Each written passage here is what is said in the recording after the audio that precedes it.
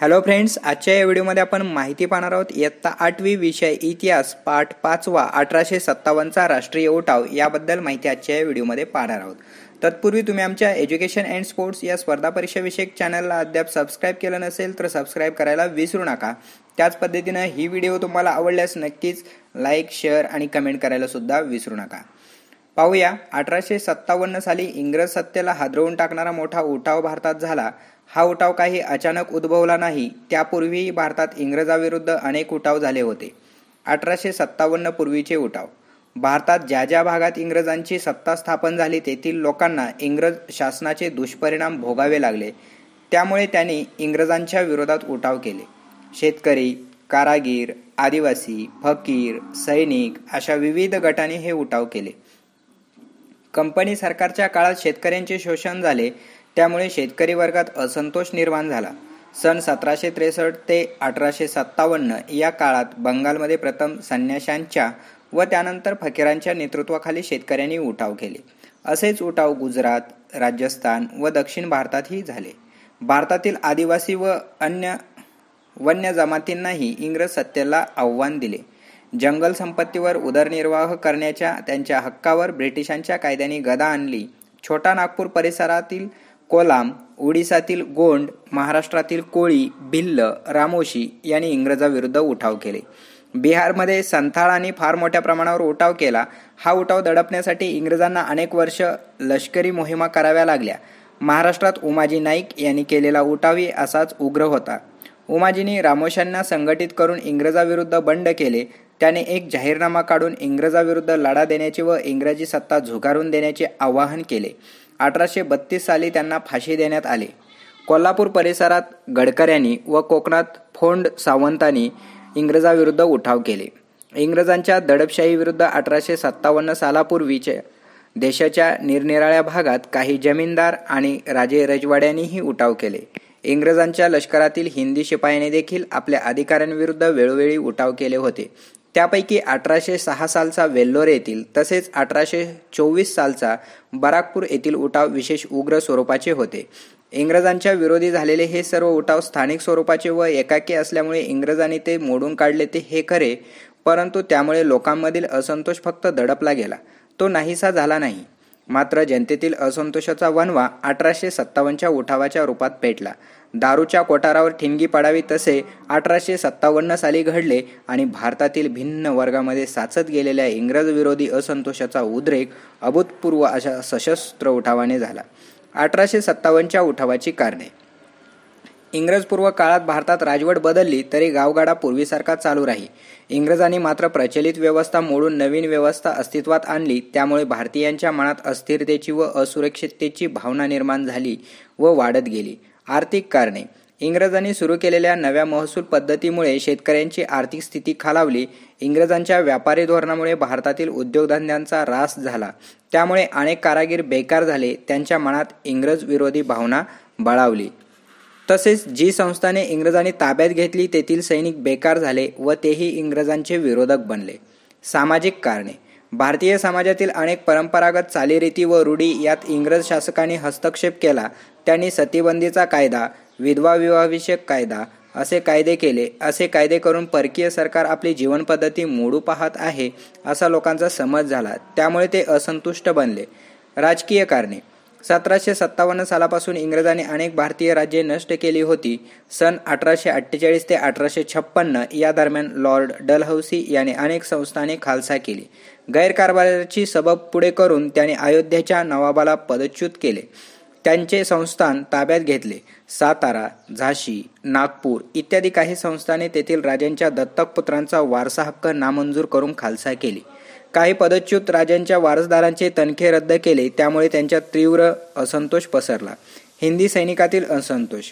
हिंदी सैनिकांना इंग्रज अधिकारी तुच्छतेने वागवत, सैन्यात सुभेदारापेक्षा वरचे पद त्यांना दिले जात नसे। गोऱ्या सैनिकांपेक्षा त्यांचा पगार कमी असे। त्यांना सुरुवातीला दिले जाणारे भत्तेही इंग्रजांनी हळूहळू कमी केले। अशा अनेक कारणामुळे हिंदी सैनिकात असंतोष साचत गेला। तत्कालीन कारण।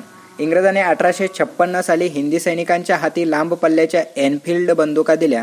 त्यात वापरण्यासाठी नवी काडतुसे दिली। त्या काडतुसावरील आवरण दाताने तोडावे लागे। काडतुसावरील आवरणाला गायीची किंवा डुकराची चरबी लावलेली असते अशी बातमी पसरली. त्यामुळे हिंदू मुस्लिमांच्या धार्मिक भावना दुखावल्या आणि सैनिकांमध्ये असंतोष पसरला. उठावाचा वणवा पेटला. 29 मार्च 1857 रोजी उठावाचा पहिला भडका बराकपूर येथील लष्करी छावणीत उडाला.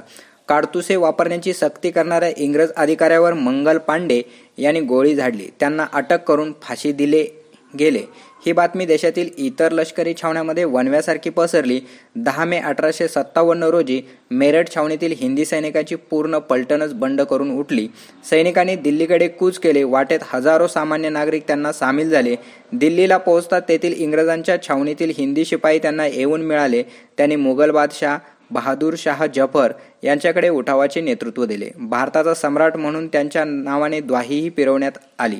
उठावाची व्याप्ती पाहता पाहता उठावाचे लोण उत्तर भारतभर पसरले. बिहारपासून राजपुतान्यापर्यंतच्या इंग्रज छावण्यातील हिंदी सैनिकांनी बंडाचे निशाण उभारले. त्यांना अनेक लोक येऊन मिळाले. मे महिन्यात उठावाला सुरुवात झाल्यानंतर 3-4 महिन्यातच पूर्व पंजाब, दिल्लीचा परिसर, रोहिलखंड, बुंदेलखंड, अलाहाबाद, अयोध्या, पश्चिम बिहार या प्रदेशामध्ये उठावाचा वणवा पसरला. उठावाचे हे लोण दक्षिण भारतातही पोहोचले. नागपूर, सातारा, कोल्हापूर, नरगुंद अशा ठिकाणी उठाव झाले. 1857च्या उठावात स्त्रियांचा सुद्धा सहभाग होता. 1857 साली खानदेशात कजार सिंग यांच्या नेतृत्वाखाली झालेला भिल्लांचा उठाव, सातपुडा भागात शंकरशहांच्या नेतृत्वाखाली उठाव असे स्थानिक उठाव इंग्रजांनी चिरडून टाकले. खानदेशातील उठावात सुमारे 400 भिल्ल स्त्रिया सहभागी झाल्या होत्या. उठावाचे नेतृत्व 1857च्या उठावाचे नेतृत्व मुघल बादशाहकडे असले तरी प्रत्यक्षात मात्र ते नानासाहेब पेशवे, तात्या टोपे, राणी लक्ष्मीबाई, बेगम हजरत महल, मौलवी अहमद उल्ला, कुंवरसिंह व मुघल सेनापती बख्तखान यांनी केले. दिल्ली, कानपूर, लखनौ, झाशी येथील व पश्चिम बिहारच्या भागातील उठावाचे स्वरूप विशेष उग्र होते. दिल्लीच्या रक्षणाची जबाबदारी बख्तखान याने आपल्या शिरावर घेतली. दिल्ली हस्तगत करण्यासाठी इंग्रजांनी आपली सर्व शक्ती पणाला लावली. सप्टेंबर 1857 मध्ये इंग्रजांनी दिल्लीचा ताबा घेतला. बहादूर शाह यांना कैद केले व त्यांच्या मुलांची हत्या केली. कानपूरच्या भागात नानासाहेब पेशवे व तात्या टोपे यांनी उठावाचे नेतृत्व केले. झाशीची राणी लक्ष्मीबाई यांनी झाशीच्या स्वातंत्र्याची घोषणा करून इंग्रजाविरुद्ध रणशिंग फुंकले. पश्चिम बिहारमध्ये जगदीशपूरचे जमीनदार कुंवरसिंह हे लढ्यात उतरले. रोहिलखंडात मौलवी अहमद उल्ला यांनी लोकांना इंग्रज विरोधी उठाव करण्यास प्रेरणा दिली. उठावाचा बिमोड उठावकरी व त्यांचे नेते प्राणांची पर्वा न करता इंग्रजाविरुद्ध लढले. परंतु अचानक सुरू झालेल्या उठावाच्या पहिल्या धक्क्यातून इंग्रज सरकारच लवकरच सावरले. पुढील 6 महिन्यातच संघर्षाचे स्वरूप पालटले. हातून गेलेली सर्व महत्त्वाची ठिकाणे इंग्रजांनी परत मिळवली.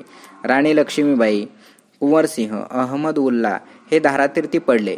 बहादूर शहांना रंगून येथे बंदिवासात ठेवण्यात आले. नानासाहेब व बेगम हजरत महल यांनी नेपाळमध्ये आश्रय घेतला. तात्या टोपे मात्र सुमारे 10 महिने इंग्रजाविरुद्ध लढत राहिले. परंतु फितुरीमुळे ते इंग्रजांच्या हाती पडले. त्यांना इंग्रजांनी फासावर चढवले. अशा रीतीने सन 1858च्या अखेरीपर्यंत इंग्रजांनी हा उठाव कठोरपणे दडपून टाकला. उठावाचे स्वरूप 1857च्या या उठावाची सुरुवात हिंदी सैनिकांमधील असंतोषाच्या उद्रेकाने झाली. पुढे त्यात शेतकरी, कारागीर वगैरे सामान्य लोकही सामील झाले. तसेच काही जमीनदार व राजे रजवाडेही त्यात सहभागी झाले. इंग्रजांच्या जाचक वर्चस्वातून मुक्त होण्यासाठी भारतीयांनी केलेले हा सशस्त्र संग्राम होता. या लढ्यात हिंदू व मुसलमान, भिन्न जाती जमाती, अमीर उमराव व सामान्य लोक यांचा सहभाग होता. इंग्रजाचे भारतातून उच्चाटन करणे हे त्यांचे समान ध्येय होते. त्यामुळे या उठावाला व्यापक राष्ट्रीय स्वरूप प्राप्त झाले. अपयश का आले? 1857चा उठाव मोठ्या प्रमाणात झाला, परंतु इंग्रजी सत्ता नष्ट झाली नाही, कारण उठावामध्ये एकसूत्रता नव्हती. उठावाला एककेंद्री नेतृत्व नव्हते. तसेच उठावकऱ्याजवळ पुरेशी शस्त्रास्त्रे नव्हती. सुशिक्षित भारतीय व बहुसंख्य संस्थानिक उठावापासून अलिप्त राहिले. याउलट इंग्रजाजवळ एककेंद्री नेतृत्व होते, शिस्तबद्ध सैन्य होते, अद्ययावत शस्त्रास्त्रे होती, अनुभवी सेनानी होते. दळणवळणाचा ताबा त्यांच्या हाती होता. त्यामुळे त्यांच्यापुढे भारतीयांचा निभाव लागला नाही. 1857चा उठाव अयशस्वी ठरला असला तरी उठावकऱ्यांचे हौतात्म्य वाया गेले नाही. हा लढा भारतीयांना पुढे प्रेरणादायी ठरला. या उठावामुळे इंग्रज सत्ता हादरली. उठावाचे परिणाम. 1857च्या उठावाचे फार दूरगामी परिणाम झाले. इंग्रजी सत्तेविरुद्ध भारतीयांमध्ये असलेल्या असंतोषामुळे हा उठाव झाला याची जाणीव इंग्लंडच्या राज्यकर्त्यांना झाली. भारतातील इंग्रजी सत्ता कंपनीच्या हाती सुरक्षित नाही अशी त्यांची पक्की धारणा झाली. म्हणून त्यांनी 1858 साली एक कायदा करून ईस्ट इंडिया कंपनीची भारतातील सत्ता संपुष्टात आणली.